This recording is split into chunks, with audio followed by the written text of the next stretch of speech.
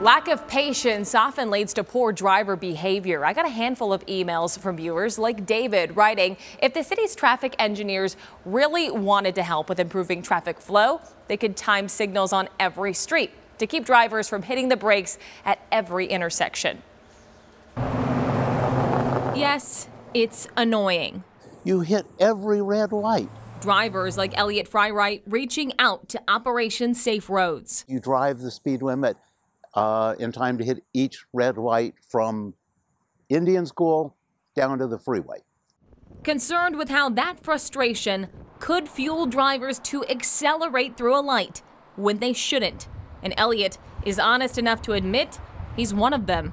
If I miss 6 lights and the 7th one turns yellow, I'm not stopping. So I reached out to Goodyear, and they tell me after talking to Elliot, they have traffic engineers manually resetting the timer at a problem intersection twice a week to ensure consistency. And new technology will be added the first part of next year. And so that's where we can kind of predict how traffic flow is going to operate. In Phoenix, city traffic engineers say they monitor a variety of factors, including the speed limit, not the speed cars are actually traveling, and traffic volumes. Now we take the software and optimize the bandwidths to favor both directions.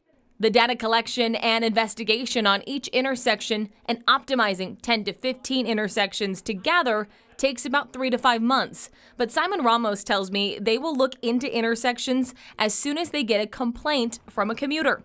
And Elliot doesn't mind letting the city know if it means drivers like himself would be more inclined to make safer decisions. Saving one life it's not that important unless it's mine or my kids or, my wife's.